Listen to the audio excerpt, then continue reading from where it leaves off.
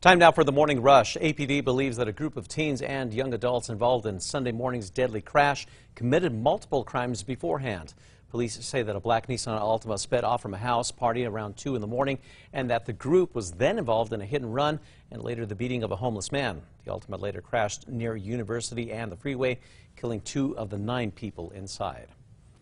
The investigation continues this morning into what led to a fatal crash along Highway 491 on Saturday. McKinley County deputies say that the driver drifted out of the right lane and hit a parked semi-truck. They say that there were no signs of braking prior to the crash. The driver of the car was killed on impact, and the semi-driver only had minor injuries. APD is continuing their investigation this morning into a person's death on Juan Tabo and the eastbound I-40 overpass. Police, along with AFR, were sent out just before 11 yesterday morning after a motorist called about a body. Crews had to use specialized equipment to collect the body. No names or a cause of death have been released. Erica.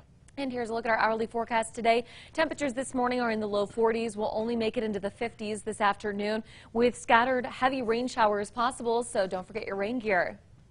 Well, traffic is back open on eastbound I-40 near Laguna after it was closed for a few hours yesterday evening. It was when an 18-wheeler caught fire on the interstate. Viewer video here shows thick black smoke coming from the semi just as the fire department arrived. There's no word on how that fire started, but luckily no one was hurt. We're also learning more details about the man who was shot and killed by APD officers along East Central. 32-year-old Colin Nitsozi was shot after officers responded to calls of a person with a gun on Saturday night. Witnesses say that Nitsozi was pointing it at people and cars. APD arrived just after 6 and tried to talk to him. APD has not said if Nitsozi fired at officers. Erica. And here's a look at the threat index. It is high today as we're going to see scattered rain and even some thunderstorms across the east. We'll also be seeing mountain snow that could cause low visibility and gusty winds. There are new details about the man accused of stabbing 3 people on a rail runner train over the weekend. 32-year-old Luis Sanchez was on the train heading to Santa Fe on Saturday when police say that he got into a fight with a male passenger. Officers say that he pulled a knife and stabbed the passenger, followed by a security guard and another passenger. Sanchez is charged with 3 counts of aggravated battery, felon in possession of a firearm, and resisting arrest. Happening today, Otero County Commissioner Coy Griffin is scheduled to be in court in Washington, D.C. for charges on his alleged role in the January 6th Capitol insurrection. The Cowboys for Trump founder is charged with knowingly entering the restricted areas of the Capitol. Griffin maintains his innocence. Supreme Court hopeful Ketanji Brown Jackson's road to confirmation begins today. Now, Jackson will face her first hurdle to reaching the high court. That's when she sits before the Senate Judiciary Committee. It's where she will face questions from a bipartisan panel of senators. Erica. All right, and here's a look at the traffic maps. They are looking clear. No accidents or slowdowns. Trackers heading west on I-40 near Carlisle, and everything's moving at. Well, as thousands of people continue to cross from Ukraine into Poland on Sunday, a special guest was there on hand to welcome the youngsters into the country. At the Medyka border crossing, children were greeted by Santa Claus. That's where he gave out gifts to young people who had been forced to leave their homes because of the war with Russia.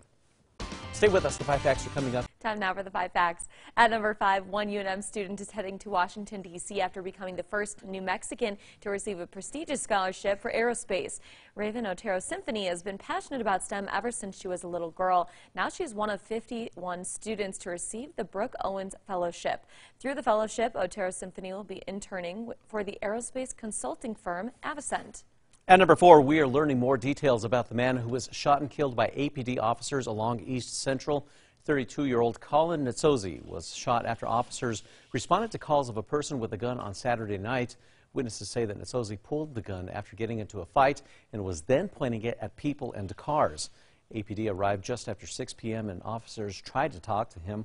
APD has not said if Nitsozi fired at officers. They are asking for anyone with information to call 242-COPS. And at number 3, there is a storm moving across the state, and it'll bring rain chances to Albuquerque and the whole metro area, especially through the afternoon. You can see that chance for rain goes up dramatically after 12 o'clock.